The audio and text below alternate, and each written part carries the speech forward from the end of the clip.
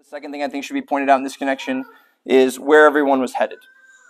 Where everyone was headed. So the Israelites in Exodus 12 would soon take flight, right? They're going to go through the Red Sea, into the wilderness, but then into the Promised Land, right? That's where they're headed. As they walked through the wilderness, they were headed toward Canaan.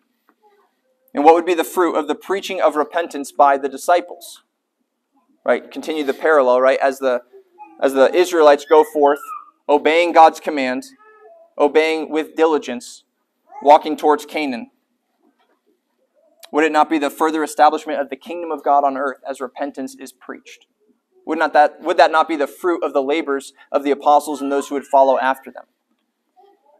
Or would it not be the same movement toward the promised land, only greater? The fruit of the preaching of the kingdom of God, again, repentance from sin and belief in the gospel, is the way the kingdom of God is manifested on the earth as God, by His Spirit, turns the hearts of hell-bound enemies to love and serve Him. And so this, again, remains our mission down to today and the means of victory. Right? Not many in Jesus' day wanted this to be the mission. You've got opposite ends of the spectrum, right? You've got some who are, at that time, namely the Sadducees, cozying up with Rome and thinking the way to ultimately salvation, the way to preservation, salvation, a good life here and now, was to cozy up with Rome, right? To be buddy-buddy with their authority and hope that in that they're able to kind of move up with them, right? Be spared the judgment. Reminds me of, the parallel I thought of today would be like the ERLC on abortion. Right? You've got Louisiana, Apologia Church goes to Louisiana trying to pass an abolition bill, and they've got this, the pro-life movement basically mounts an attack against them, staving off any kind of law that would ever punish a mom for killing her child.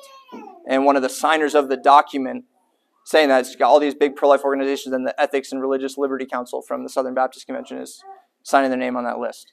I think a year or so after they passed like a full-on abolition, they're not worth anything, and they've proven to not be worth anything, but they passed one of their resolutions at their meeting saying we're for abolition, which when they do those things, I think really the main purpose of those would be to support legislation. It doesn't, in and of itself, doesn't do anything. It's just saying, like, here's what the Southern Baptist Convention believes, but it doesn't accomplish anything. So if there's going to be any teeth to that, it would be in actually backing a bill that would further that end, and they did the exact opposite.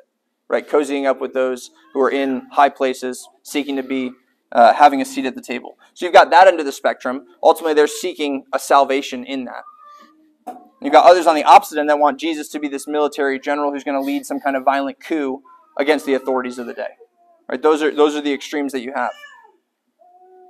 But Jesus, who is, of course, our great general, as those on one end of the spectrum want Him to be, He's our great general, but He's given a far different mission than either of those. Namely, it was to preach. And specifically, it was to preach repentance.